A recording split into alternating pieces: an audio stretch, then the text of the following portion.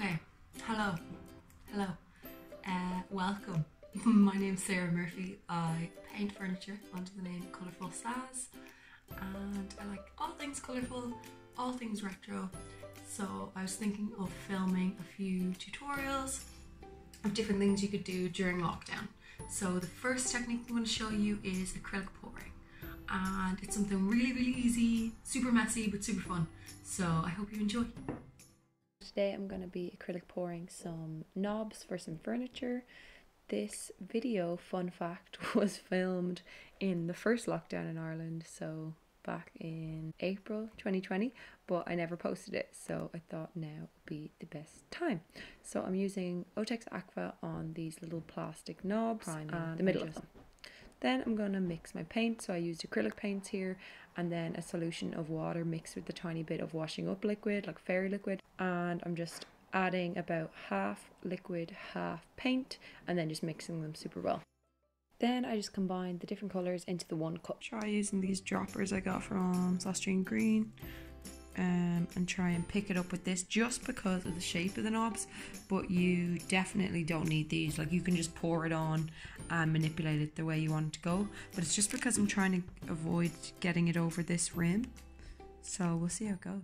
So for these knobs I picked up the paint in the dropper and then just dropped it on, and then very gently moved it around until the paint was covering the middle of the knob.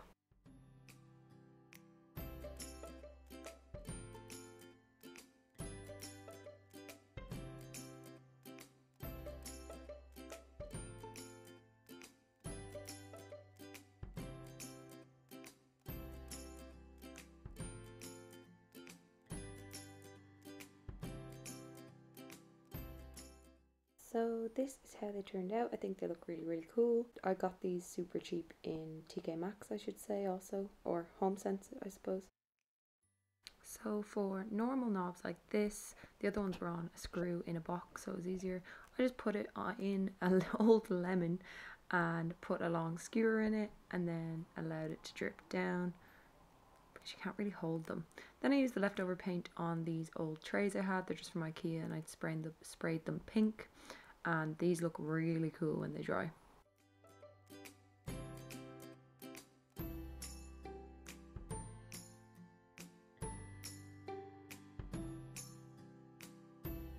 Thanks so much for watching. I hope you liked it, and if you like DIY then definitely subscribe. I'm going to try and have some more videos up in here.